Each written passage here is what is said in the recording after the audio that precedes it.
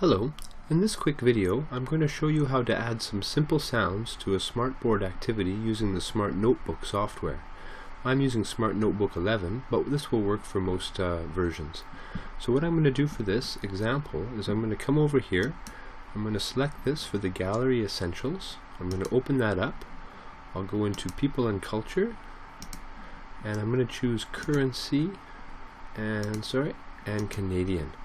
Now really quickly here, I'll just pull in a loonie and I'm going to pull in a toonie. Okay, so now I have my loonie and my toonie. I'm going to position them on the page here. And the first thing that I'd like to show you is how to add a sound directly to this object. So I'm going to click on the loonie, that will bring up the box around it here. I'm going to choose this drop down menu at the top, and then down here I'm going to choose sound. This is going to give me a choice of taking a sound from file if I already have a sound, or what I'd like to show you today is how to record one right now. So I'm going to do a simple recording, and I'll do that by clicking on Start Recording Now. Loonie, $1 coin, loonie, and I'll stop the recording.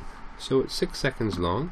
Right now it's called recorded sound. I could give it a different name if I wanted to.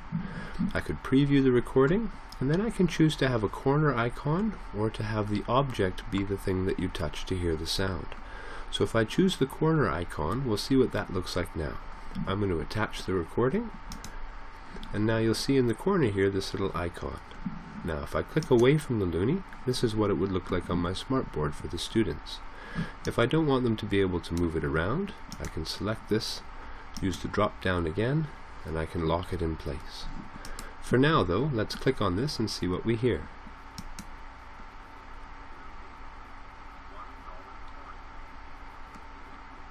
Okay, I don't know if you could hear that or not in the video, but it did work.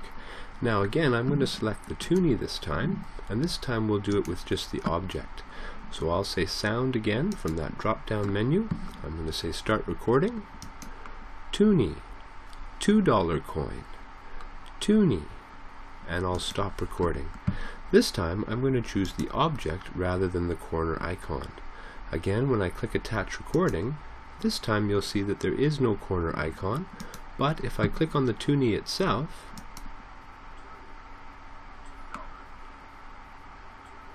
if you could hear that, you'll know that it worked, and it did. So this way I don't have the icon, but I still have the sound. This way I have the object here and a little sound icon in the corner.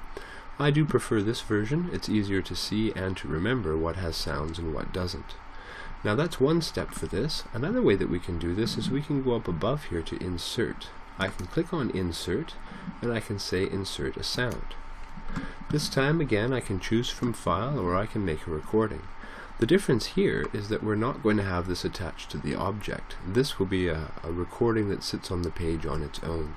So let's do that now. I'll record loonie, $1 coin, loonie, and I'll stop recording. This time I'm going to keep the corner icon. I'm going to give it a different name, and I'm going to call this one number 1. Alright, now I'll say attach recording, and you'll see that I now have this, number 1, again with the corner icon that I could click on to hear that sound. Very quickly I'll do that again, but this time I'll do it a little bit differently. Insert, I'll choose sound, and rather than saying loonie, $1 coin, loonie, I'm now going to name the animal on the $2 coin. I'll start recording. Polar bear, polar bear. Stop recording. This time I'll say object, and I'm going to change this one here to number 2, and I will attach recording. So now you'll see that we have a number 2 that is the sound icon itself. So if you wanted your learners to try and match these, they could click on the sound, and then they could drag it over to put it beside the correct one, or perhaps up here they could choose one of these arrows and draw a line to match the two like this. Here if I click on this one now, back to my pointer, if I click on this one now,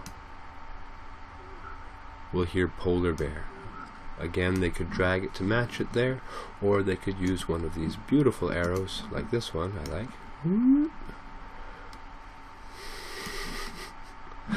to match it with that one there. So really the possibilities are limitless. Use your imagination. So 2 ways to insert sounds. One by highlighting the object and choosing the drop down and then choosing sound, and the other by creating a sound on the page itself by choosing insert and then sound again. I hope you found that useful. Thanks very much for watching.